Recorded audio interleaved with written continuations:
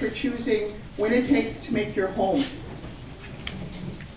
In 30 countries, International Women's Day is a national holiday.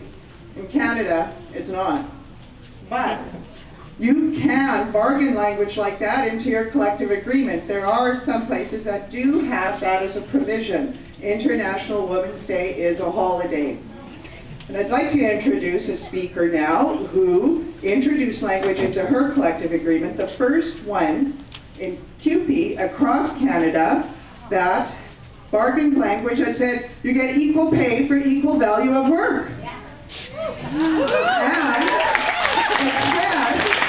the collective agreement also banned discrimination on the grounds of sexual orientation, race, gender, ethnic origin, and religious affiliation. And that was way before there was legislation that said this. Thank you, Heather.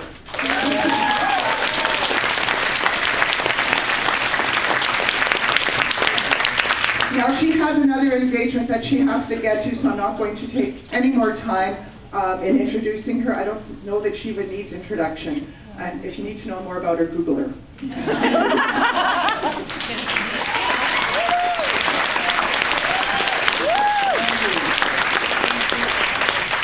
I would just add that was 1972.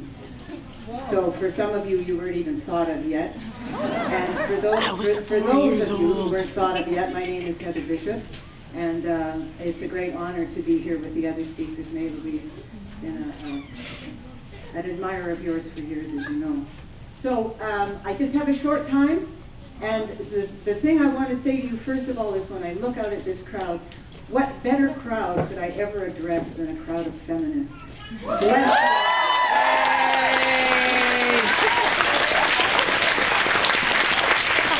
And I have to say to the men here, bless you, thank you.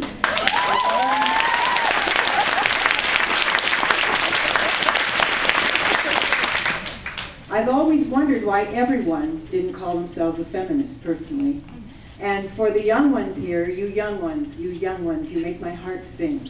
I have so much hope seeing you here and knowing that you're going to take it forward and move it forward and go to places that I can't even imagine. And mostly, well, in Farron's words, you young ones, you're the next one, and may you choose it well. Though you try hard, you may fall prey to the jaded jewel, but by your lives be you spirit, come on, and by your hearts be you open, and by your eyes be you open, and by your hands be you whole, be you whole.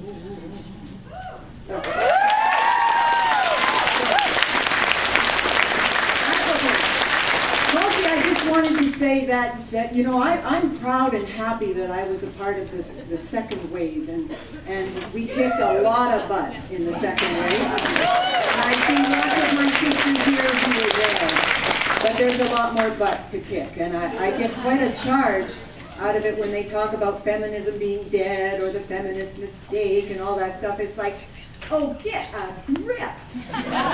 Watch the news in Winnipeg. Take a look at one of our judges. Where do I start in trying to tell you why we still have a lot of work to do? So we do have a lot of work to do, and for the young ones, can I say, we've got your back. You go ahead, you take the lead. We've got your back and we'll be there. And if I could, in the spirit of what Mae Louise did, if I could leave you with what I would consider to be a blessing. I was a shy and lonely girl with the heavens in my eyes, and as I walked along the way, I heard the echoes of her cries. I cannot fight, I cannot a warrior be It is my nature and my teachings. It is the womanhood in me. Well, I was a lost and angry youth.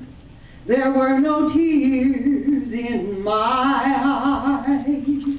I saw no justice in my world, only the echoes of her cries. I cannot fight, I cannot a warrior be. It's not my nature nor my teachings. It is the womanhood in me.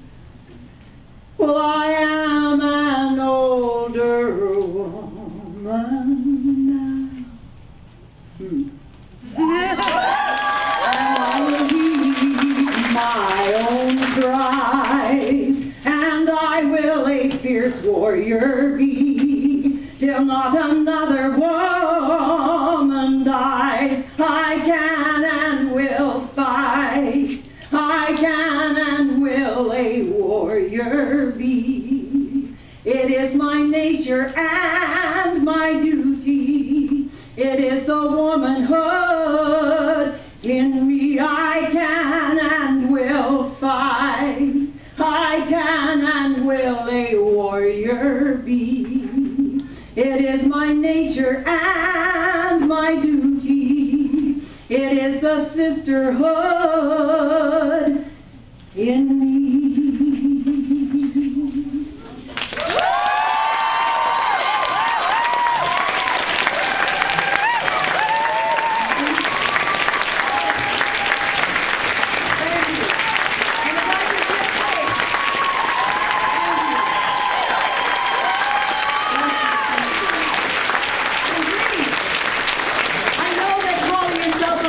Is often an issue. Can I tell you, I've been called so many things I can't even begin to tell you all the things I've been called. Remember that tall trees catch more wind.